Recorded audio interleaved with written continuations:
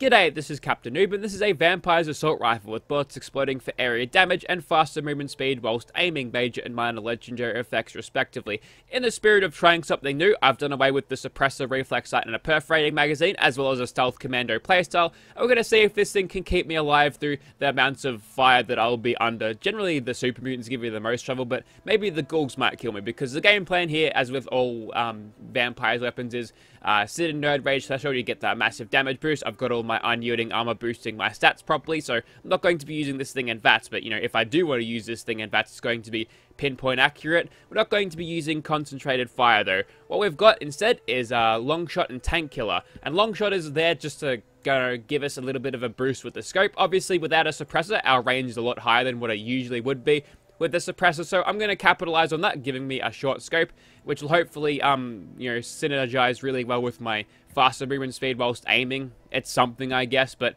you know, that's kind of cool. I've also got a Swift magazine in there, which gives me a decent balance between reload speed and ammo capacity, so I'll be running out every 20 bullets, it'll be 25 even, so an extra 5 shots is invaluable, and since ground pounder won't help me reload as fast as usual, the Swift magazine seems like a good pick there. We're doing 44 damage, again with the powerful auto receiver, which is kind of stock standard when it comes to assault rifles. It's not really that great, but it's not terrible either. It's mainly the rate of fire that'll probably help us out. And I'm thinking that with the explosive damage too, that also triggers the Vampire's effect. And you also got to remember one thing about the Vampire's effect, that it'll actually repair your limbs as well. So if you get crippled, if you get shot too much, and you can just shoot someone and your limbs will start to regenerate as well, which is super invaluable for a character that only has 2 endurance and no room for adamantium skeleton anyway.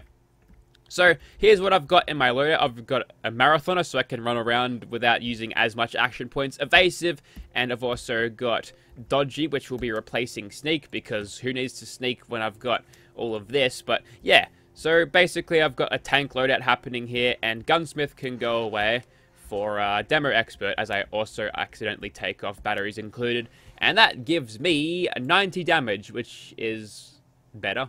It's alright. Okay, Nerd Rage has been achieved. There it is. We've also got double XP. That's not very useful, but 155 damage now. Okay, so here we are at Scorch Beast Reach. It's like Dragon's Reach, but for giant bats instead of giant reptiles, but that's what we look like. We've already seen the assault rifle and the bat paint before. I don't have the stick mag in at this time because, one, I wanted to try something new, you see, but also I would have liked to, yeah, I don't like seeing the broken textures, because if you still have the stick mags in it, what happens is the textures kind of break. But anyways, so I'm just gonna go up to things' faces and start blasting them with my explosive damage. If I get crippled, we'll see whether my theory as to whether it actually fixes my limbs is right. But spoiler alert, it is. I think I've already noted this before. Let me just get a quick reload in here. And since we've got a short scope, we might as well make use of it to make our shots slightly more accurate from back here. And this thing is definitely hitting hard enough to drop these guys fairly quickly, which is kind of what you want.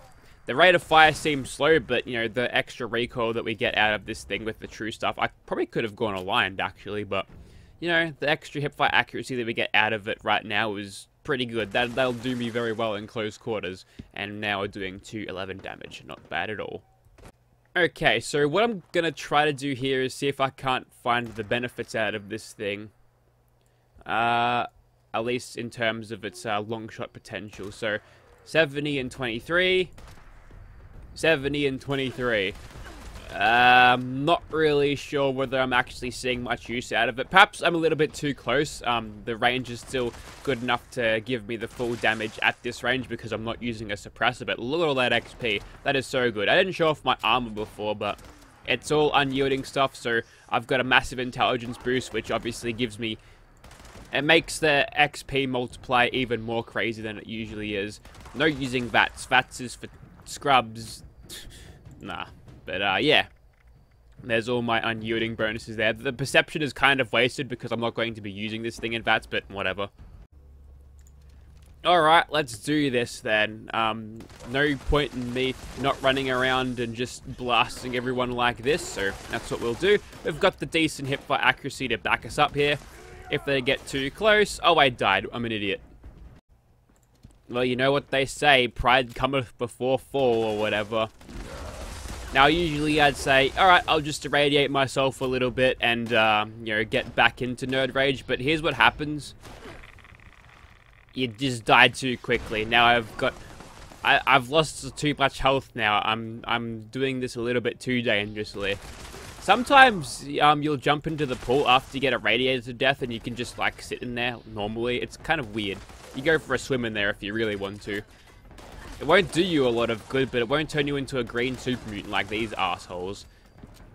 Could you imagine that, though, if you actually popped in there and you'd die, right? You'd respawn as yourself, but I guess another version of you could be a super mutant. You could just see a super mutant version of yourself running around. You know, it wouldn't make a lot of sense, but, you know, it'd be kind of scary to see a super mutant Winter. Just a super mutant with black makeup, with really pale green. I'm just going to shoot that one. Because I don't trust this explosive damage. Whilst we do have perks that would reduce our damage input a little bit, you know, it's probably not the best idea to... Wait, what? Yeah, okay. Probably not the best idea to directly kill ourselves with explosive damage, but I'm going to give it a try anyway. Well, we can definitely out-tank it, which is helpful. Whether we can keep doing that whilst we're being attacked by a melee dude, I'm not really sure. Actually, we were kind of unlucky there. Serendipity usually has my back when it comes to these melee turds, but no, I just got bonked on the head by a big hammer and she dropped like a sack of potatoes. Ah, well, what do you do, eh? We'll keep on going. Yeah, the damage seems to be pretty good. I could boost this a lot further, possibly even one-shot these guys if I decided to stealth commando, but don't need to. Sometimes it's fun running around like an insane Doom guy. Also, they fixed the weird lighting bug on the gloves. They don't glow anymore, so that's helpful. I think I let that one... Shit, when was the last time I actually used the ritual thing?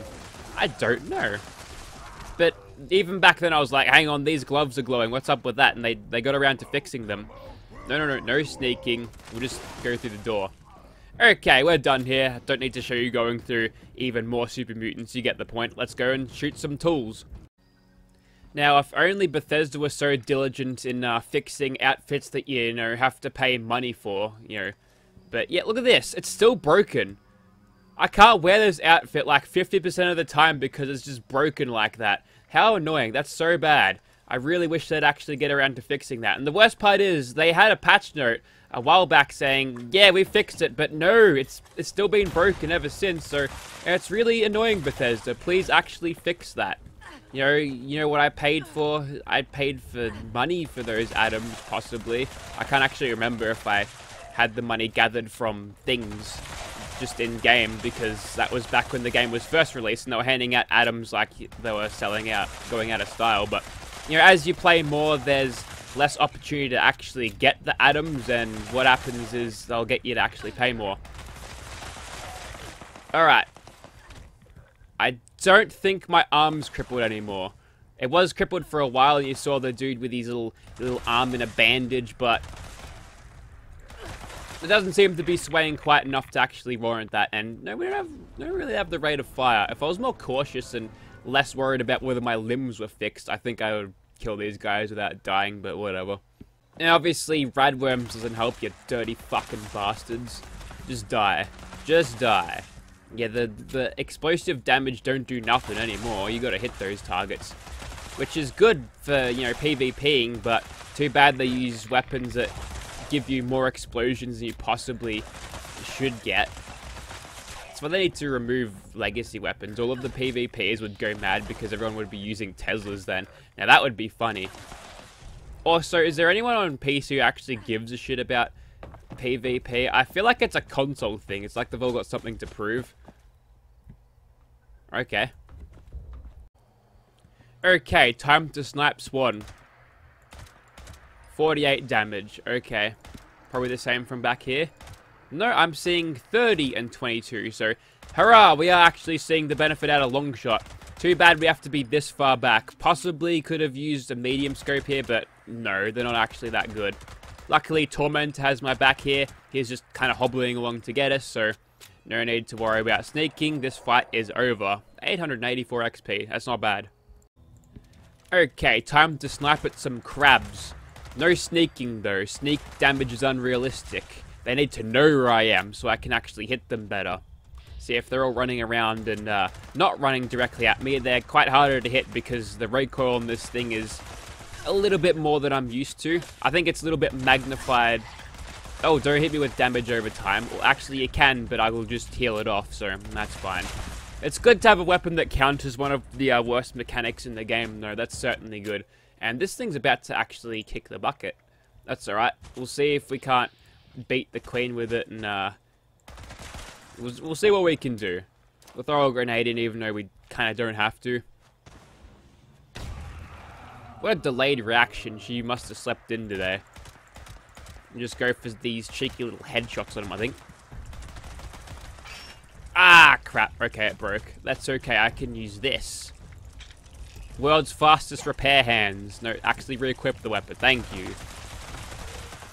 And I did it all before she came in and, you know, killed me, so that's helpful. Was there another crab around here, or is that her just stomping around? Okay, apart from Swan before, this might actually be the only time where we can actually put Longshot to good use before I just, you know, put it in the bin for good, because honestly, not a real fan of the perk. I don't see a whole lot of point on using it. Even with the extra bonuses and range you can get for at least sneak damage, it's just easy just to get in a little bit closer. There's nothing in the game that warrants being that far back either. If anything, it just makes them quite harder to hit, although not really, because there's the weapons are hit scans or whatever. Hold still. Now, tracking these guys should probably be a lot easier than I had with the long scope. Unfortunately, the screen shake is going to be magnified tenfold because, or maybe fourfold. I think that's about the zoom multiplier I get out of this. And whilst this one has landed, we'll just start filling his face with lead. Don't have to worry about this Scorched Beast Breath killing me. I could just stand here. Might as well. No threat to me. So that one's up and about again, and what I could probably do is prioritize the wing and bring him down once again. It's only a 5% chance, but if I'm hitting him twice with the regular bullet damage, that's more of a problem. Out of here, mate. I wonder if I can out-tank this damage over time piss. Let's see. Out of here. Out of here. Yeah, the splash damage giving you heals makes vampires so much better. So much better.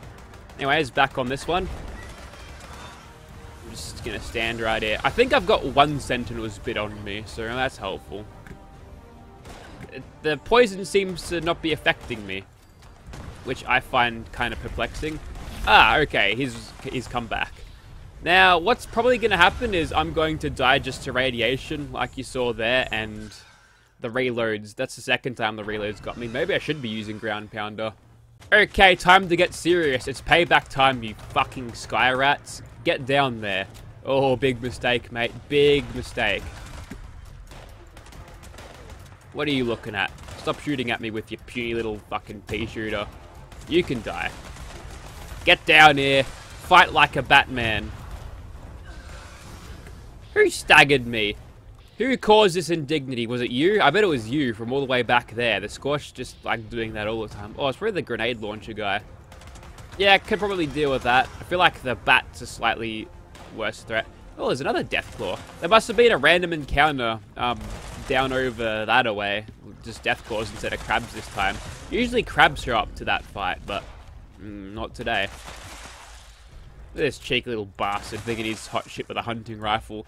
They all saw the barrels off because they're too heavy, otherwise too front heavy. They can't actually hold it properly if it's not sawn off. Anyways, so there you go. It's a Vampire's Assault Rifle. Explosive VE, very nice. The best thing about that is the best part of this weapon is you can call it a VE assault rifle. Makes it sound like a classic Commodore. Not classic, one of the newer ones, but you know, back when Commodores were still made in Australia at least, that's something. It's not a spectacular weapon. I think the rate of fire definitely does. Oh, I've got a mole rat horde. I don't really care about that. Wait, what are they doing down here? Die, you little bastard. There we go. I'm not going to pick that up just to annoy people. Anyways, yeah, if you want to see this thing in your game, I could probably give it away. I don't really care. Thank you for watching, guys.